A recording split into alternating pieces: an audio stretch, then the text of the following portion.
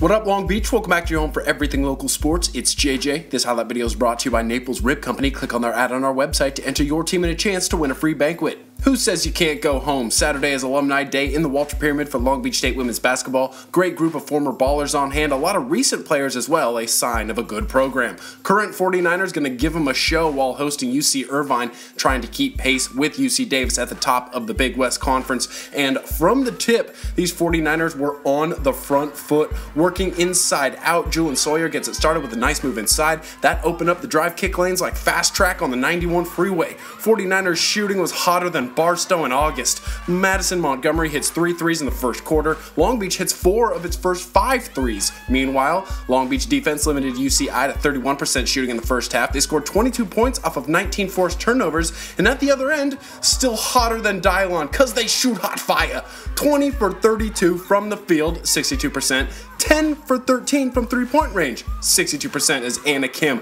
drives the offensive bus. 9 49ers would score in the first half, including Raven Benton, who hit 3 threes of her own. She scored 11 of the last 18 points in the half and assisted on the other 3 buckets to finish the half. 13 points, 5 assists, 18 minutes for Benton. Long Beach State up 50-20 at halftime.